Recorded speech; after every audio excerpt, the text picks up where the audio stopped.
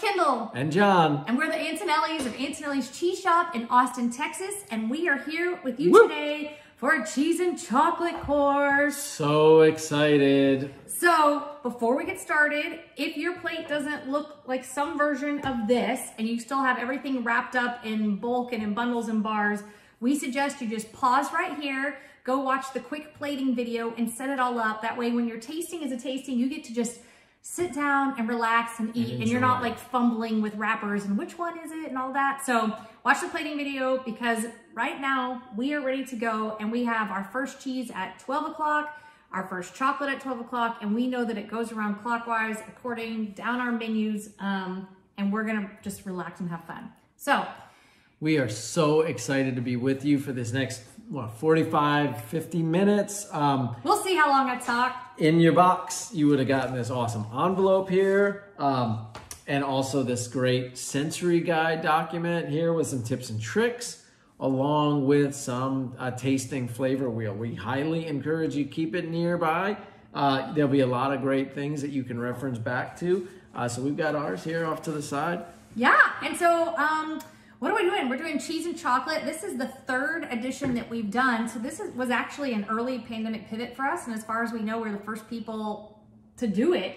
And it's an on-demand tasting experience. So do we host live classes that you can join us and hire us for live events? Absolutely. But this is so that you can do it on your own whenever you want it. You can enjoy the goodies on their own or do this guided tasting with us. And so not only do we have cheese and chocolate, and we switch it up quarterly, but we also have a charcuterie, so a cured meats and cheese.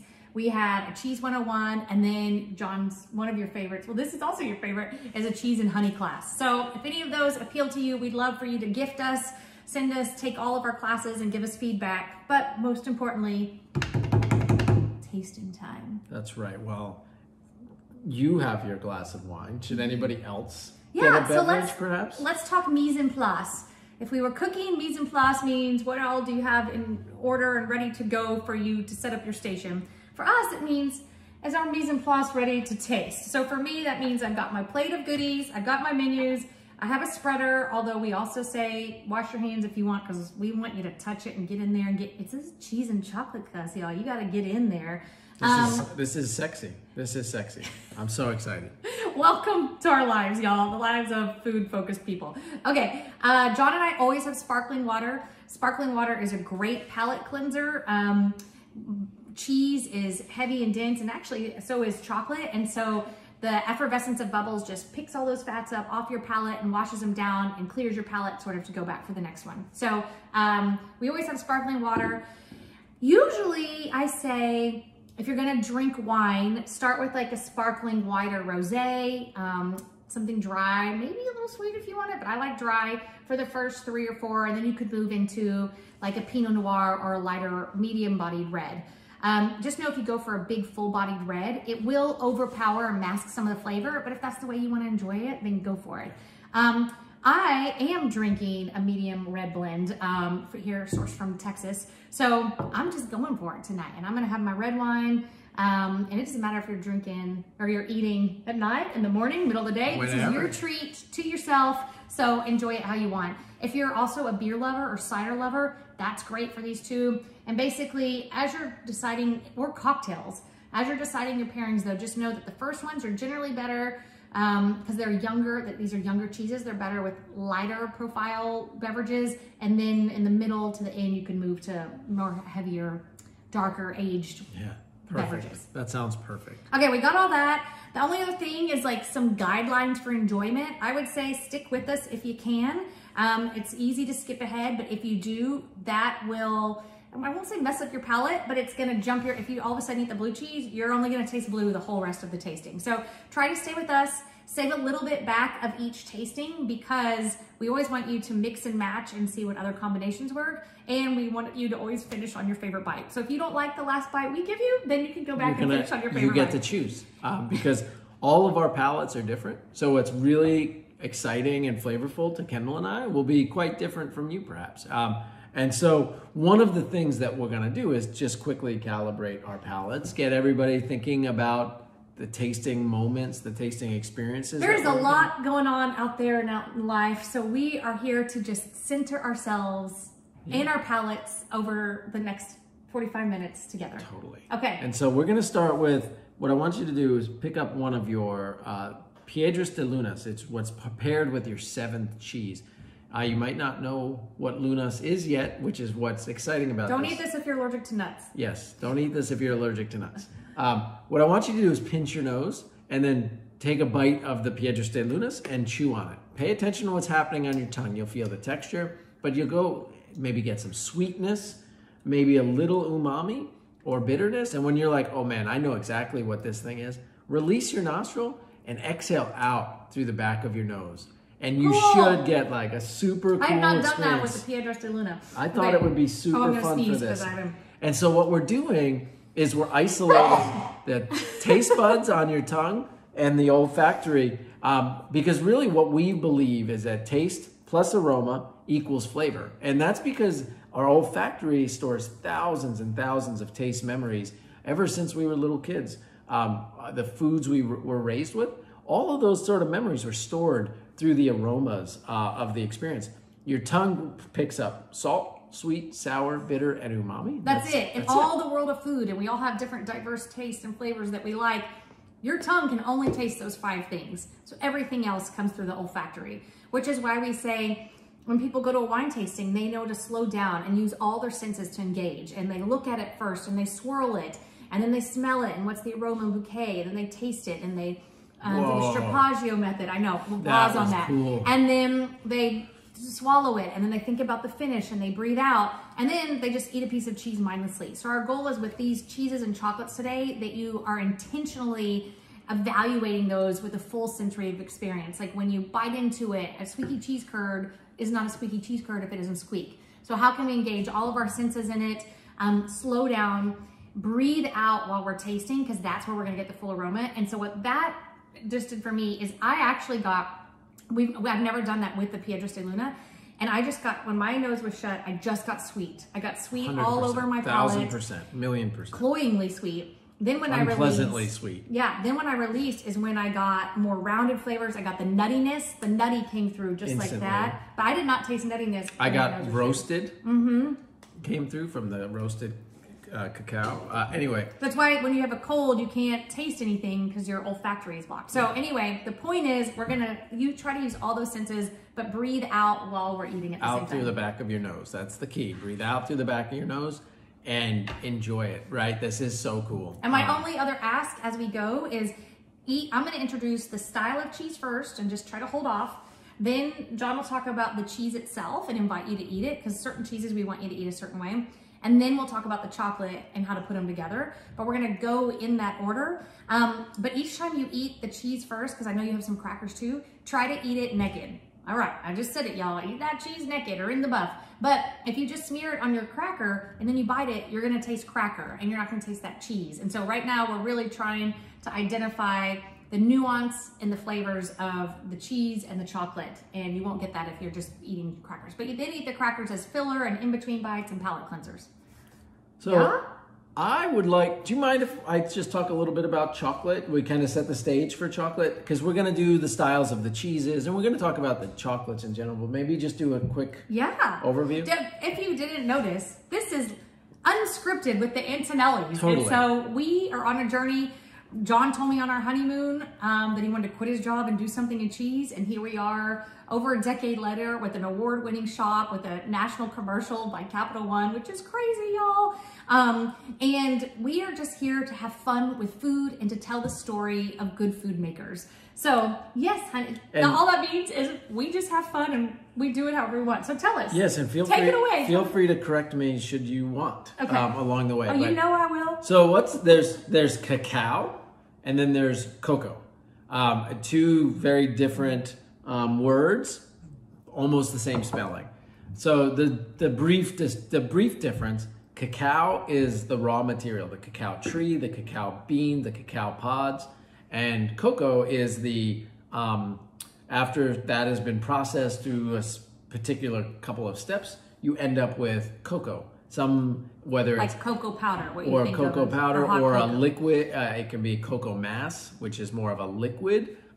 Which is really what the processed nibs, the meat of the seeds. And so that's the difference. So when you are talking about cocoa and cacao, you may hear Kendall and I use them. They're not actually interchangeable. They're very different things. And cacao trees grow 20 degrees north and south of the equator. That's the line. So if you look on a map, they are right in that 20 degrees. A lot Central of those America, countries, Middle Belt, Africa, Yeah. Over into Southeast Asia. Hawaii has some. And so you get that band, and they like hot, they like damp, and they like shade. And so basically, these pods, which are cylinders more or less, they're cool.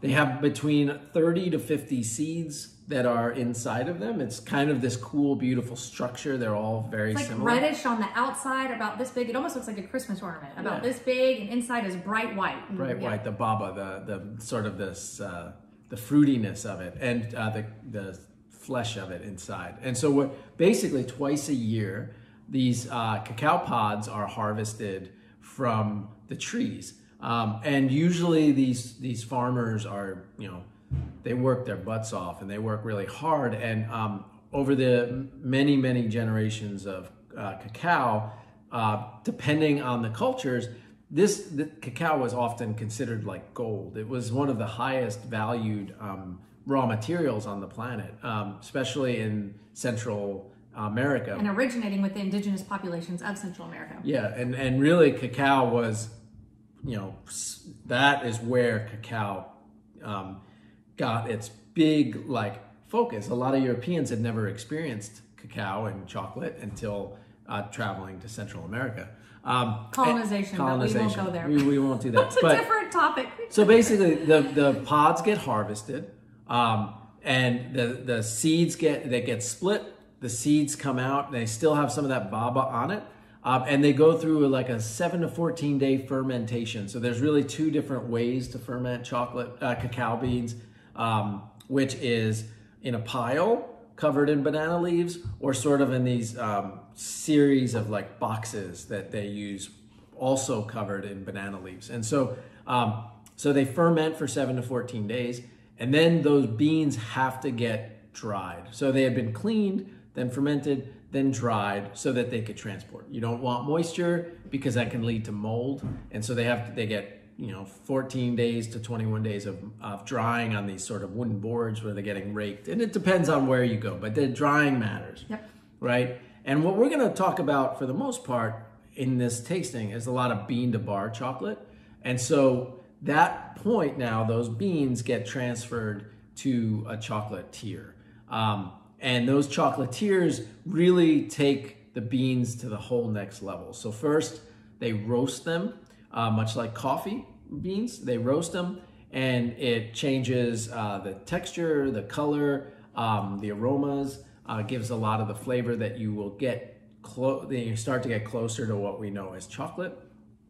At that point, the seeds get cracked and winnowed, and what that is doing is separating the seed pod from the nib, the actual meat of the seed. And that nib then gets ground down and conked and becomes cocoa mass, so more or less liquid cocoa. And then finally, what they have to do is they'll blend that with sugar or milk powder or cocoa butter. So if it's a dark chocolate, you're going to get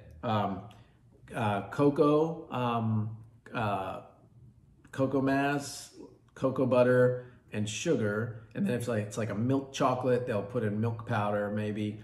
If it's a white chocolate, it'll be cocoa butter, sugar, milk powder.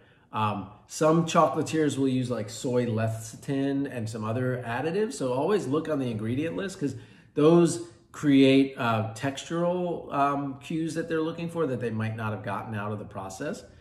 We tend to work with producers that don't use that, but that is something that is common in chocolate making.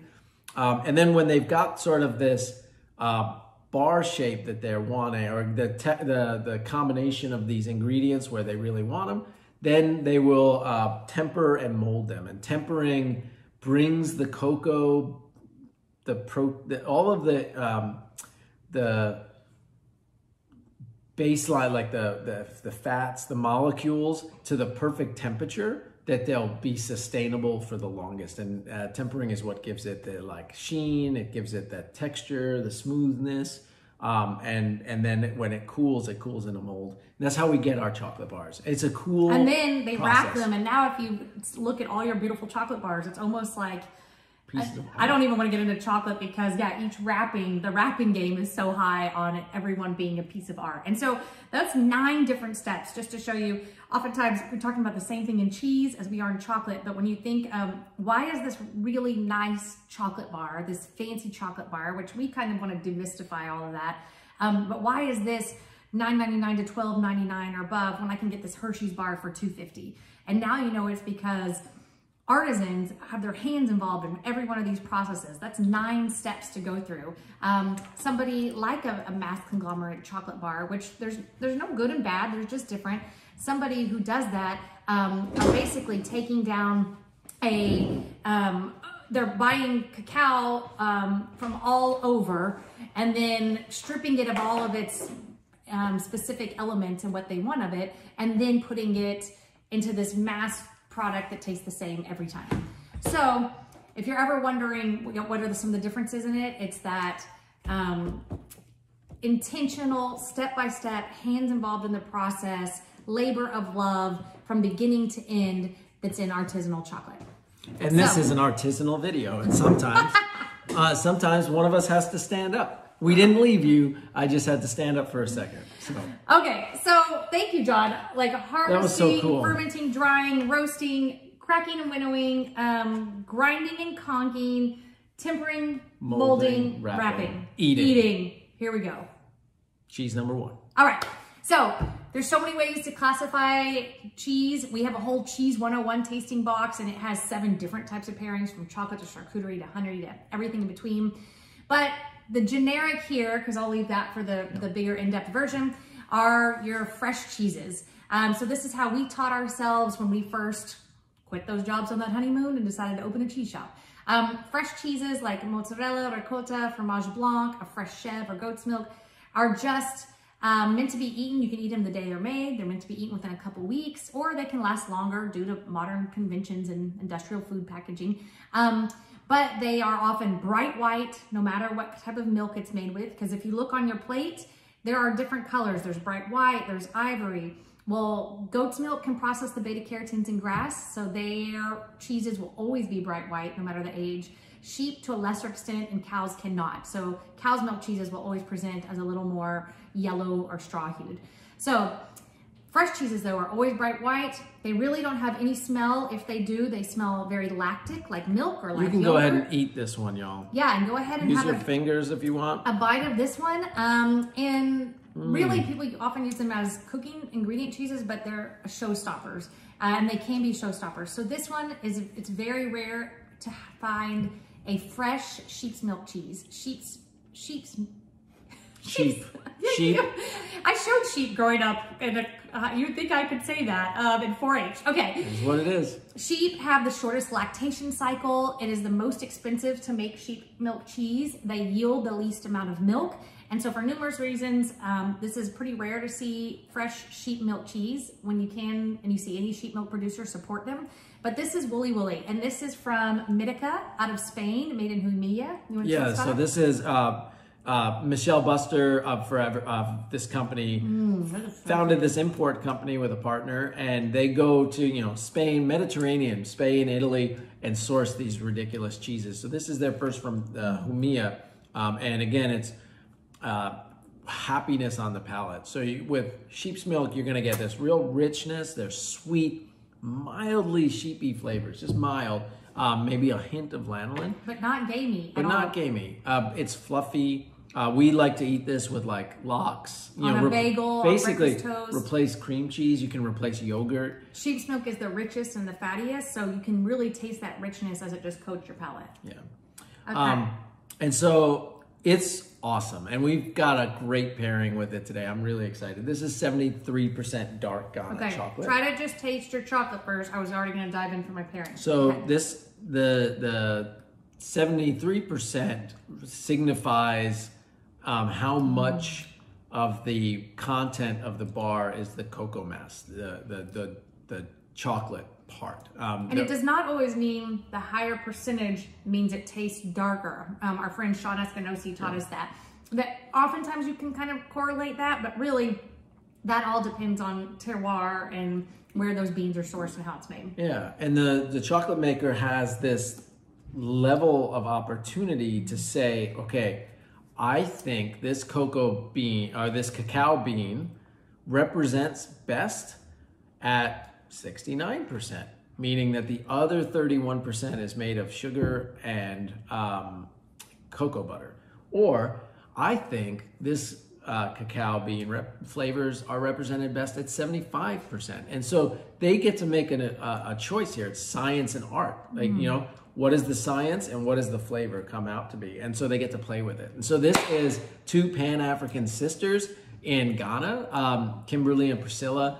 They are amazing. We were introduced to them in 2020 and started a relationship. We started DHLing chocolate directly from Ghana.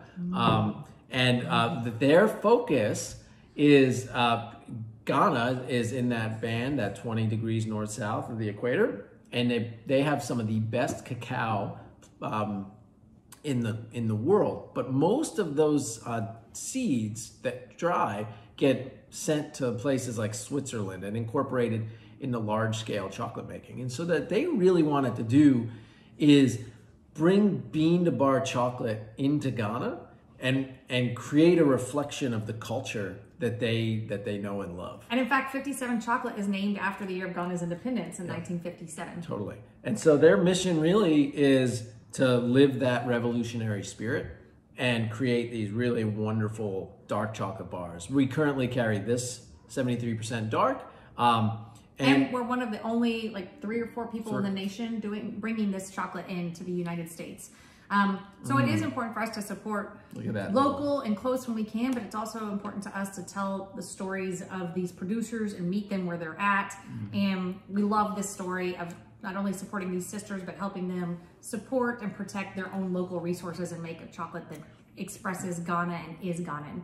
And I love that citrus finish to that chocolate. What's funny is almost the blood cheese orange. is tangy. So when I had the perception after I ate the cheese, when I just ate the chocolate, I had the perception that it tastes sweeter than it does. Then when I put the cheese on top of the chocolate, then I felt like I got a more balanced flavor profile because it wasn't one following the other. And yeah, I got that citrus finish. We should have mentioned, I just went straight into the pairing.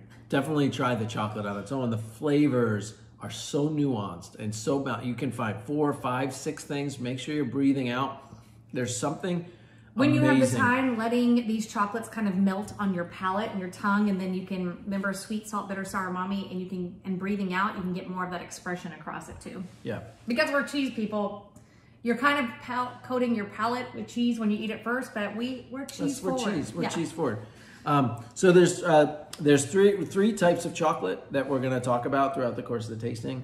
Single origin, which we just had.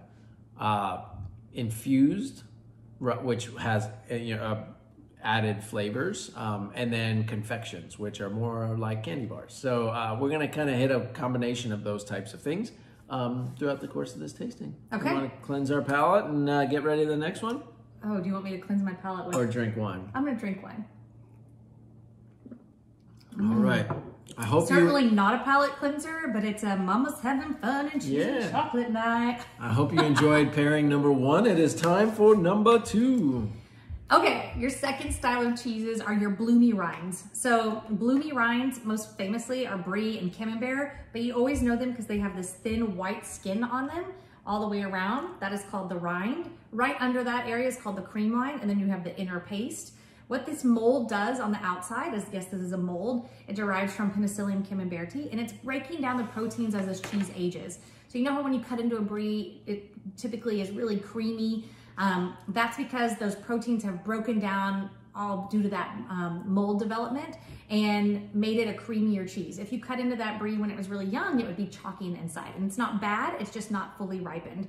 The flavor profile of these is often really vegetal, so broccoli, almost broccoli cheese soup sometimes, asparagus, cauliflower, sometimes a little bit of mushroomy or peat moss. So that's the flavor profile often in these cheeses. And today we're going with Petite Creme from Marin French out of California. They've been making cheese since 1865, making them the longest continually operating cheesemaker in the United States, which is so cool. And I want to show you those textures. You can see I have more of a little bit of an inner chalky paste and then a cream line and then that rind. So as John tells you about it, eat that inner piece first just to try it, then get the cream line and then get a bite with the rind. Okay, so they are sourcing now milk from within 15 miles of their cheese making plant. This Petite Creme is small format. It's only about 4 ounces. So you got the whole wheel, which is cool. So you get to experience your very own moment because each wheel of cheese tastes slightly different. So what I'm eating is different than what you're eating. And so it's got a creamy paste, sweet flavor. That rind gives just a nice little hint of texture. It's won a silver award at the World Cheese Championships. So it's a really standout cheese, and I love the variety of textures. And when we play with chocolate and a cheese like this, what we were going for, at least when we made these selections, was that creamy, rich, buttery notes of this cow's milk flowing through, and pairing it with an infusion bar or inclusion bar. Just before we do that, people often ask, should we eat the rind? And we say, a rind is a terrible thing to waste. Be kind to your rind. No rind left behind. And all that is to say is, yes, eat the rind. It is an important part of the cheese. If you like it, keep eating it. If you don't eat it. Life is too short. All rinds have to be edible to be sold in the United States, even wax rinds. So wax rinds aren't really meant to be eaten, but they will not hurt you. But other ones, you're gonna find different flavors and nuance, and especially natural rinds, those that look like they have kind of dirt on the outside, those go great with chocolate and red wines. So just, yes, eat the rind. And when I eat the rind, what I got this time, I know you haven't gotten to eat it, was I actually got a little bit of artichoke. So I didn't taste it as much when I didn't have the rind in it, but when I had the rind with it, I got this flavor of artichoke. Not necessarily like pickled artichokes, but like cooked artichokes. Dang. Usually he comes up with the descriptors, Wow. but did you get that? Yeah, totally. Okay. That's awesome. So I just wanted to say it because I was proud that my brain got there. Sometimes you're like, I know that taste, but you can't get there. And people often ask us how we do that. And it literally is just sitting and talking about our food all the time. We're those people at dinner like, what's that flavor? What's that flavor? Yeah. So now you know. Okay, so go back to the what's that flavor? So this chocolate is special. This is Hershey and Elliott are amazing chocolatiers based in Austin, Texas. Elliott was one of our previous team members and went on to create this chocolate brand. Madhu is the name of Harshit's mom, and then the word translates to sort of sweet or honey. And they focus on really creative flavors that come from his upbringings, Indian flavors. And so this one is vanilla and fennel. This is super fun. Fennel is one of my all-time favorite flavors. You get it in the note. I haven't tried this chocolate in a while, and what I'm loving about it is I remembered vanilla fennel, and I thought that would be aggressively there, and instead it's really subtle and really beautiful, meaning that you still get the chocolate, the cocoa first, but then I barely get that fennel there. The fennel's just that. And it's really as I'm breathing out. like aroma almost. Yeah. No. And vanilla doesn't, this is a great example of vanilla doesn't mean sweet.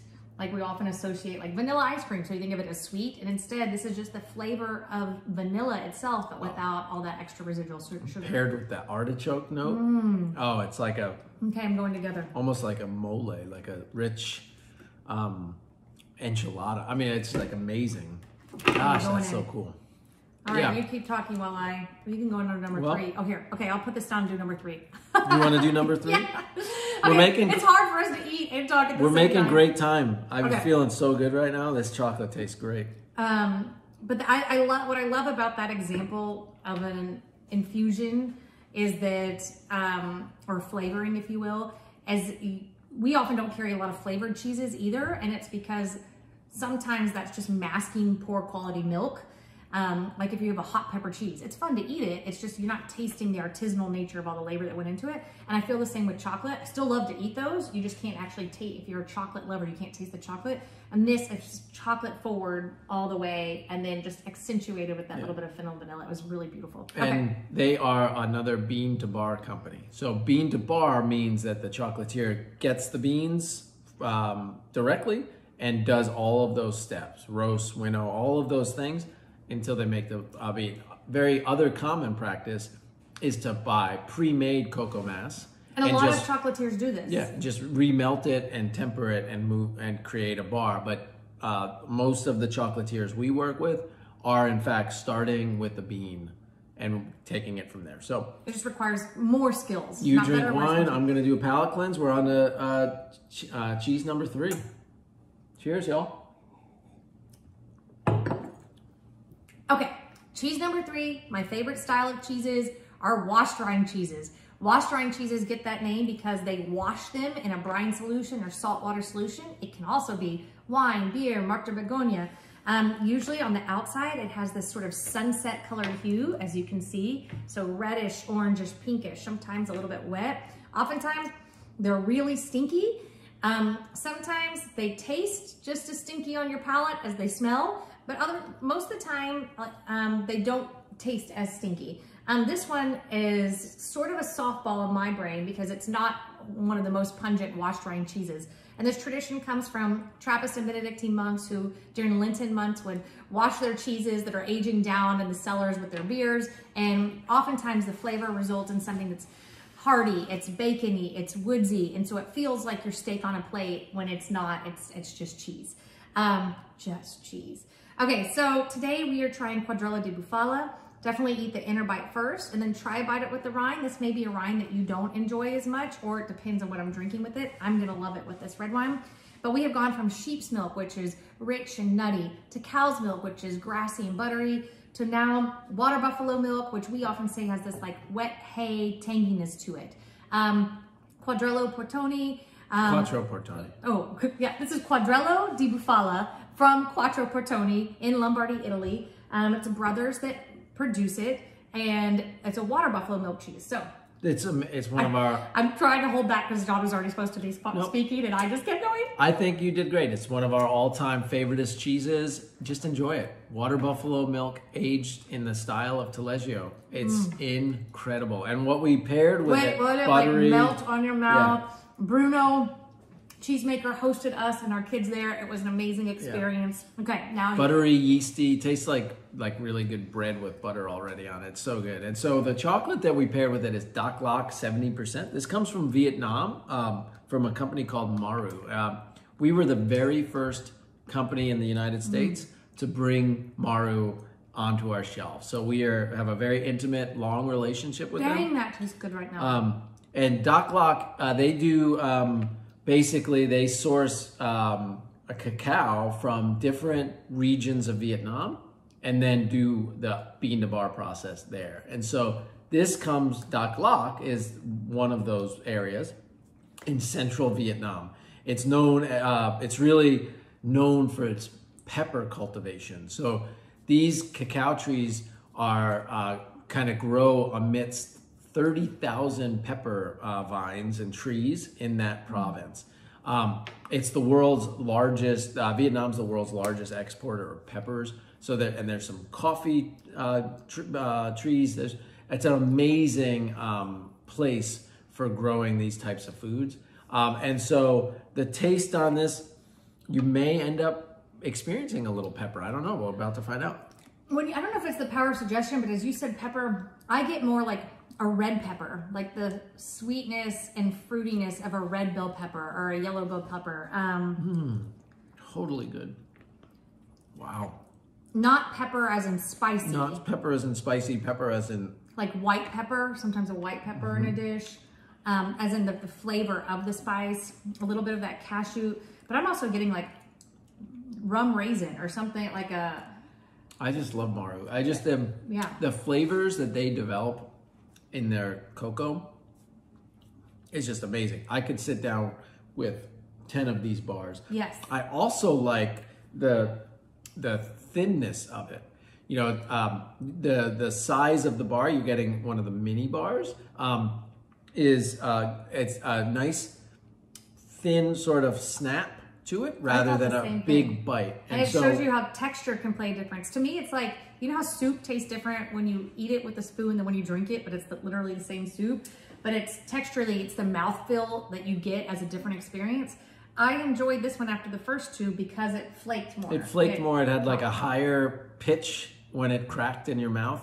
And so that was one of the things that we were going for when we selected this pairing and this particular product of Maru. So try all their other stuff. They have a handful of other bars that are all single varietal, single origin, and it really showcases what Vietnam can produce. It's pretty spectacular.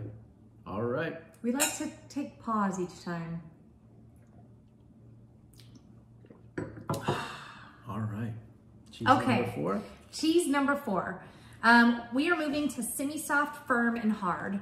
And now depending on which wheel you get, artisanal cheese can vary from batch to batch and season to season. But the quickie here is what affects the texture of it. Really 2 things: how they treat the curds. So the process of making cheese is separating the curds from the solids, or the curds, Little Miss Muffet set on her tuffet, eating her curds and whey. The liquids from the solids, separating your proteins in your whey.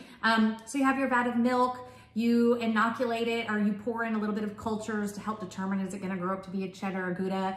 You put in a little rennet, and that's what naturally coagulates it. So it changes it in consistency from milk or liquid milk to more like flan custard. You cut your curds, you scoop out your curds, and you put them in a form, and basically that's how you have your cheese mold. Well, if you want to maintain moisture because you want a good melter, a semi-soft cheese is great for grilled cheese, mac and cheese, fondue.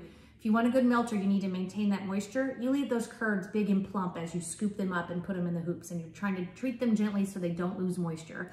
And you're not gonna age them as long, because the longer you age a cheese, the more moisture it loses. But if you know you wanna make an aged cheese like a Parmigiano Reggiano, you're gonna cut those curds really small, expel as much moisture as you can, scoop those curds out. Then once you have them over here and you have your shape, you're even gonna press it and expel more and more whey out, because moisture, as we talked about in the process of drying out cacao, moisture is not your friend as you're trying to ferment and age something long-term. So you need to get that moisture out of there. So what affects semi-soft, firm, and hard? It's how you treated the curds when you made the cheese, and then what's the age of it. Let's dive in with this one. This is Chandoka. This is our first mixed milk cheese. So it's goat and cow. It's our first goat, I think. So goat's milk cheese is bright and minerally and acidic and citrusy and zesty and tangy. And then you're mixing it with that buttery grassiness of the cow's milk. This is from LeClaire Farms in Malone, Wisconsin, from Larry and Clara Hedrich. So they've been doing this since the late 70s. Now they have almost 400 goats that they're milking year round. And Chandoka is, you know, Wisconsin is really known for block cheddars, those long blocks. And so what they're playing with, which I think is fun, is mixed milk. It's sort of new to this country. And there's artistry around it. It's how much goat milk per vat versus cow's milk, right? They are making a choice because what they've done is they've tested over and over again to find the flavors that make the most sense for the milks that they have access to. And so Chandoka is a beautiful example of a classic block cheddar with a new twist on it. And so you can see the curds have been pressed together. When you break it apart, you can almost see it looks like string cheese has been squished together. But definitely enjoy it. Smell it. I love this cheese. I can eat this cheese all the time. Good acid, good salt. When I bit into it, I immediately got the acid. And so what does that mean? Sometimes when we hear acid, like, oh, I've got acid, that's the bad side of it. That's not what we're talking about here. When we talk about acid in terms of wine or cheese, or chocolate or anything, it's that it produces saliva on the sides of your mouth. So it almost is making you salivate. It's bringing, that acid is bringing moisture into your mouth. So that's what's amazing about this cheese. And we pair this, I'm excited. It's actually crazy because this chocolate is just next to my cheese. I could already taste the chocolate on it. But this is another inclusion bar with the flavoring. New to the business just for this plate. Uganda Orange Zest from Beyond Good. So Beyond Good is a chocolatier that really started by focusing on Madagascar cacao. And so Madagascar, again, has one of the richest sources of wildlife vegetation on the planet. And it has incredible cacao. Now, the way that this company works with their farmers is they really try to support back all the way to the people that are producing the raw material, so that they can invest back in. It's sort of a circular relationship, right? And where they both build each other up. Now, Uganda is new to Beyond Good. So they just really started stretching their legs into the Uganda, country of Uganda, because they fell in love with the distinct flavors of the cocoa that is coming from there.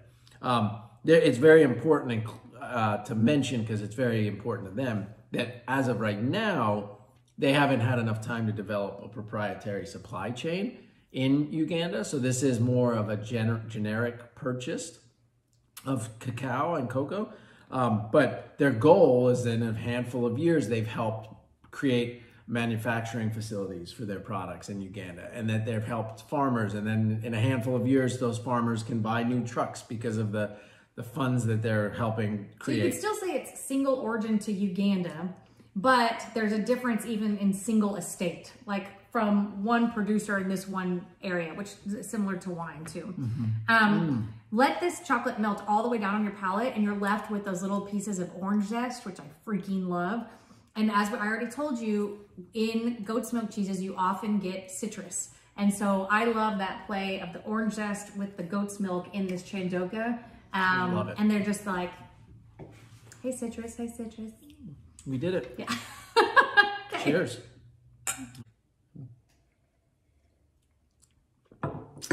Awesome. All okay, right. Cheese number 5. We're rolling, y'all. So excited for Carpenter's Wheel. Our firm cheese. We are going to Firefly Farms, a farmstead cheesemaker in Maryland, with Mike Koch and Pablo. Yeah. So we're comparing it goats and cow's milk to now goat's milk cheese. Yeah, totally. So this is awesome. So they founded their dairy in 2002 in Maryland. And they work with dairy folks within a 30-mile radius of the creamery to get the best possible milk that they can get. And then they partner with a company in Brooklyn called Crown Finish Caves. And Crown Finish Caves is awesome. They're this really cool company. They founded a abandoned brewery in Brooklyn that had these beer aging caves underneath the street level. And it turns out that those environments were kind of perfect for aging cheese. So they partner with the best creameries around the country to bring in their products and age them in special ways to create these unique flavors. So this has really beautiful ambient mold on the exterior that you can see. Definitely give the rind, after you've tried the paste, give the rind a bite too. Yeah, and this just amazing flavor profile. And part of what's interesting about this cheese is because we're eating so many sweet things, the acid actually stands out quite a bit more now than, say, when we use this cheese and other tastings. Yeah, I'm feeling a little bit of a histamine, like a little bit of spiciness on my tongue, but I think it's just because it's in contrast to all the other sweet things we talked about. And speaking of contrast, when we're doing pairings, we look for complementary flavors that work well together. So for instance, on some of the others, we've done acid with acid.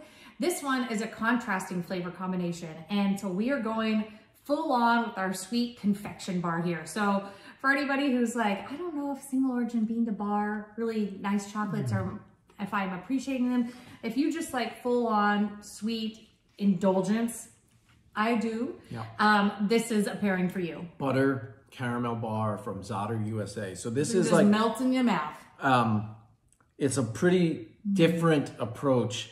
It's like thin layers just over and over again, layered into this very delicate bar.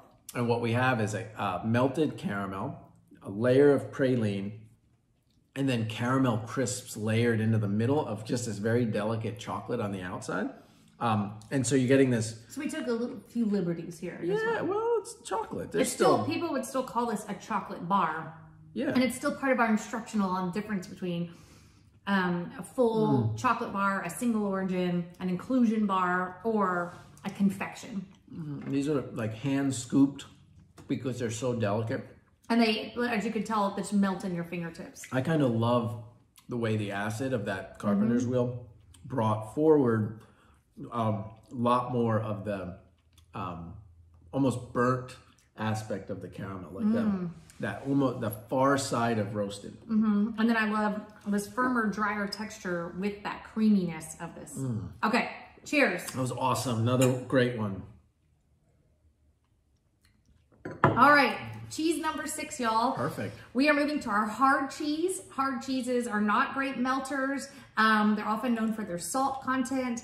And this one specifically, we're going to Dalmatinat with, did I do it right that time? Dalmatinats. Closer. I don't know. From Paski Sirvana from Croatia.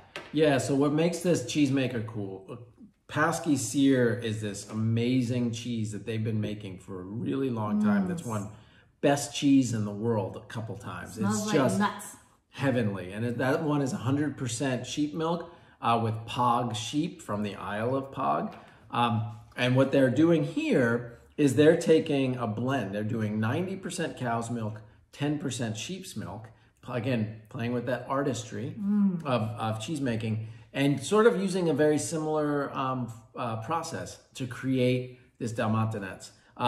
It was a winner of a Super Gold at the World Cheese Awards in 2014. It's only their second cheese that they've made. So they've had a #1 in the world, and they've had a Super Gold winner. These folks just know how to make great cheese. Pog is this sort of like super rocky island just off the coast, very close to the coast. And all that, the rockiness of it forces like the vegetation to work a little bit more harder, be a little bit rougher. And then the sheep just go to town and love it. And that really impacts the final flavor profile of the milk in a beautiful way. And because we know that sheep's milk is hard to source and not necessarily always available, this is a mixed milk cheese. You're getting the richness of that sheep's milk, and then they source some cow's milk from the mainland of Croatia to fill it out and add that butteriness to it. This is just an easy table munching cheese. If I wasn't even doing chocolate, I would drink this all day. I would drink my big red wine all day long with an aged sheep's milk cheese. It really goes beautifully together. And we are specifically, if you like crunchies and cheese, those are tyrosine crystals. It's a product of aging the cheese, the proteins breaking down. And the only last thing I wanted to say here is what affects the flavor of a cheese. We've talked about it all by now, but just to wrap it all up, it's what's the species? Cow, goat, sheep, water buffalo, yak, camel, etc. What is the breed of that species? So the breed matters. Holstein milk is different from Jersey or Montbéliard milk of a cow.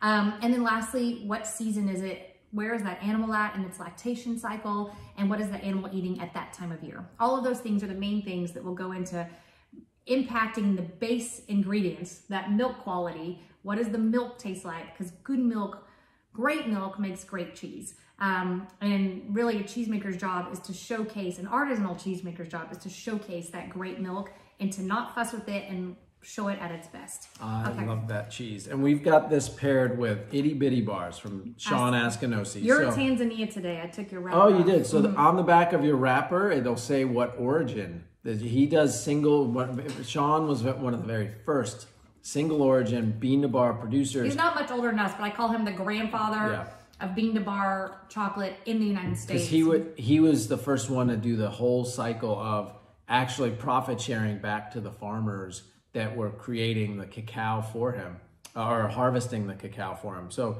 each of these bars will taste slightly different. So if you might want to share amongst your group so you can all try Ecuador or Tanzania. There's a couple different, Philippines sometimes shows up. So really we're showcasing that like dark chocolate, single origin with bean to bar with this aged, saltier, grassy cheese. Yep.